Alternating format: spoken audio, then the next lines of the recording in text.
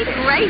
Right, and so, you know, coming up this week, have you ever wondered how you can fly a wing walker? I went up in one, but how do you actually fly it? And how careful do you need to be, really? I think quite careful. You've got someone on the wing. Different sort of skill involved, I suppose, isn't it? Yeah, well, we're going to find that out for you. And something else, I believe? Yes, absolutely. The Mosqutio helicopter as well.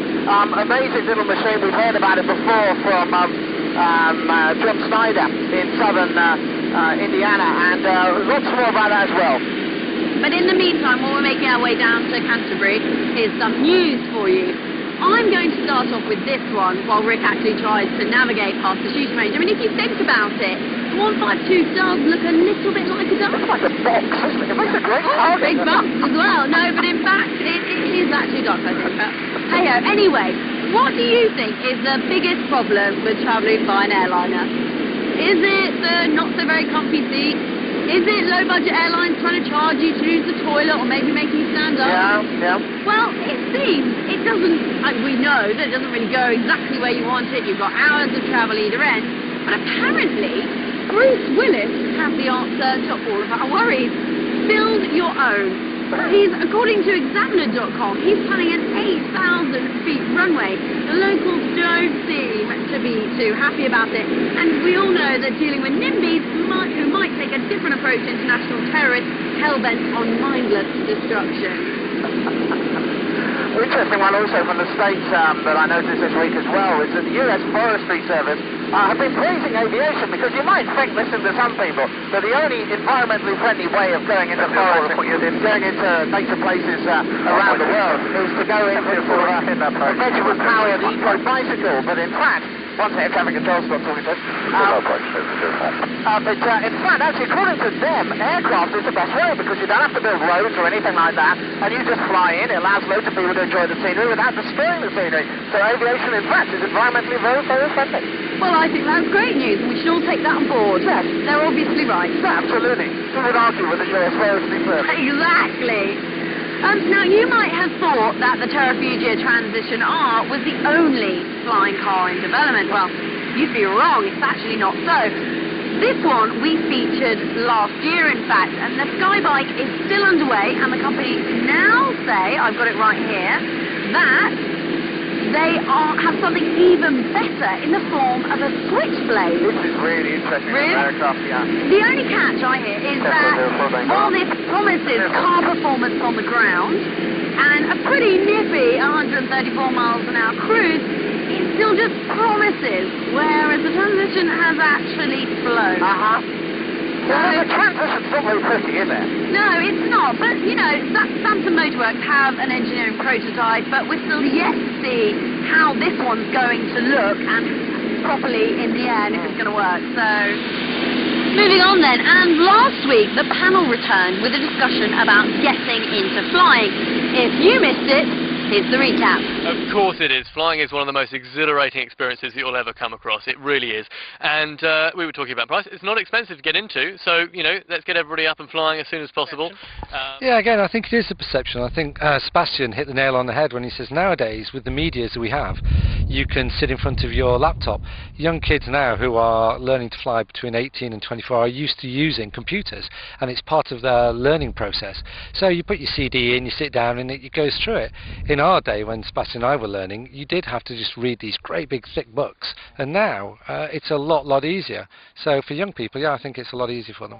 I was going to say trial lesson, but I think another thing you could do to find more about it is talk to some of the institutions. There's some really supportive institutions, such as the Guild of Air Pilots and Air Navigators. That's the UK one, isn't it? That's a UK institution. There's the Royal Aeronautical Society, who aren't specifically focused on piloting, but they cover the broad range of disciplines within aviation. And they're, again, two really welcoming and helpful institutions that you could talk to. Right. I think worldwide people need to think more about what kind of flying they want to do. Rather than just go for motorised, you can do gliding, hang gliding, you can do microlighting. There are many other facets involved in aviation, so rather than just focus on, oh, I'm going to fly a powered aircraft, you can do anything. So rather than just look at that, open your eyes. Every country has loads of different sport flying going on, so there's the opportunities. And we'll have more straightforward advice like that for you very soon. Now, we have a DVD, yes. People have been asking for it for a while, but the Traces Cups or something like that, I think it's called. Have you got my plate? I'm not sure I want my No, good. Although we've got some very good, very interesting exclusive stuff of us getting ready for Aero Expo London. Oh, great. Which has you getting your makeup on, stuff like that. No. So it's very pretty. Don't see how ugly I look without it. Ah. But you'll be able to see that right now on the website, which should be about over there. There should be a link to it now, so that's available right now. And I believe that we also had something else last week you wanted to mention. Well, catch up with this. It's not your typical 9 to 5, Monday through Friday job.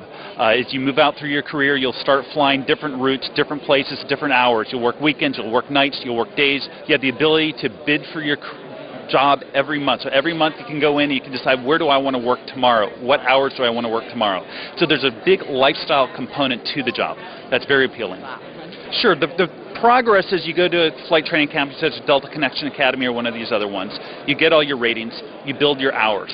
And hours building is when you get hired by an airline, they want to make sure you have so much experience. So typically they have a qualification you have to meet. Once you meet that qualification, you go into interview. And it's a screening process, and they look at your curriculum that you've done, they look at your scores, you look at your marks, they see how you present yourself, because you're the face of that company when you get hired. So it's very visible position. So they want to make sure you can present yourself in front of them. You get hired, you go into a first officer training. Now you're learning what the airline and how their processes and procedures work.